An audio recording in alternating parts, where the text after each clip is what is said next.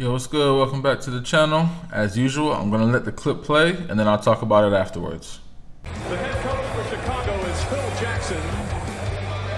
And the assistant coaches, Tex Winter. With the help of Tex Winter, Jackson implemented an offensive strategy that would become central to his coaching legacy. Triangle was not anything new at all. My college coach, Bill Fitch, instituted this offense my senior year of college. So I actually played in it. That's probably one of the reasons why I felt comfortable. There was no name attached to it, but all the guys in the West Coast ran a triangle. Pete Newell ran a triangle with California. Bill Sharman won championships. Will Chamberlain set a record with assists out of a triangle offense.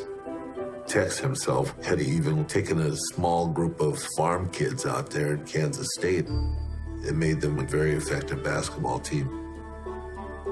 Tex had really thought it out. And, I felt like this could really work for us. With the triangle offense, the idea of how to operate it is this. Are you guys ready? We'll do it.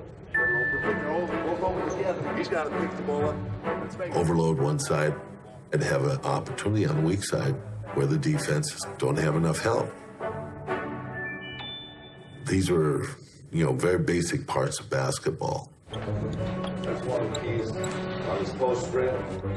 It's about how to create angles so players mentally saw what the correct angle is to set up a pass, what the correct angle is to set up a reverse. We used to talk about that you had to be a geometrist so that you could move into the best opportunity for organizing an offense. Very basic parts of basketball. Principles of an offense have to understand that the sequences all follow one another.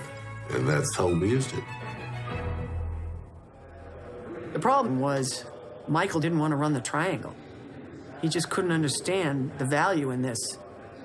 And with the considerable skills he had, you could understand why he might be hesitant. The primary job of an NBA head coach is to get along with a superstar if he has one, and to get the superstar to buy into his system. He was very smart. He was able to manage Michael Jordan, who was a brutal teammate and super competitive and had a way of just ruining guys, and he managed that. He knew Michael had to have his freedom, and Michael knew that Phil had to have the triangle. But in the fourth quarter, you never saw the triangle. Fourth quarter was Michael Jordan, and it worked perfectly.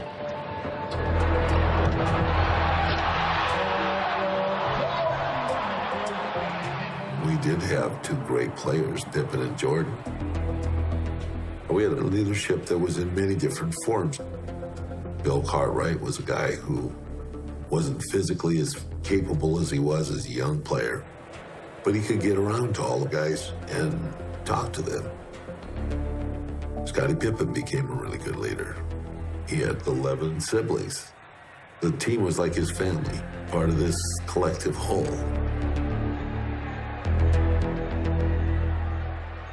All right, so now in regards to the triangle offense itself, I personally don't think it's all that complicated. It's just that it's an open style offense that's really predicated on ball movement and player movement, and it doesn't really have a number of set steps, but it puts players in a position to read and react essentially. So I think with the right players who have a high enough IQ in regards to the game and positioning and the right angles, I think it can be run just fine. So I think the it's gotten an unfair knock on the triangle offense recently, or in recent years. Obviously because I think they were running it in New York with Carmelo Anthony, and and of course it wasn't going to work. That team wasn't going to work regardless. It certainly wasn't the best offense for them to run. And in regards to Michael and his reaction to it, I don't think it was necessarily that he had a problem with the offense itself, because he came from North Carolina, so he knew how to play within a system that wasn't going to allow him to maximize his individual talents, per se. I think he just didn't trust his teammates enough at that time to where they would be able to hold up their end if he wasn't going to be able to go all out all the time. in the offense, because the offense kind of relied on them doing their part. So I think that was his initial hesitance to it, was that, you know, are these other guys going to be able to hold up their end in this open offense? And then I want to address something that Bill Simmons said. He said Michael had a way of ruining guys, and that's true, but he also had a way of building guys up. So, I mean, we've been, you know, this is pretty well known. Mike was a tough guy, but not for nothing. It was, you know, to see who was worth it, who could he trust. You know, players like Scottie Pippen, players like Steve Kerr, they showed that, you know, he could trust them. And when the time came, they were able to flourish on the court. You know, other players like Brad Sellers or Dennis Hopkins or whoever, they couldn't hang, so they had to go. You know what I'm saying? It's pretty simple. But go ahead and drop me a comment down below. What's your opinion or your thoughts on the triangle offense? You know, is it something that could still work in today's league if you have the right players? Let me know down in the comments, and that's pretty much going to be it for this one. Thanks for watching the video. Peace. He no longer needs accomplishments to prove his case as the greatest player in NBA history. He just adds to it.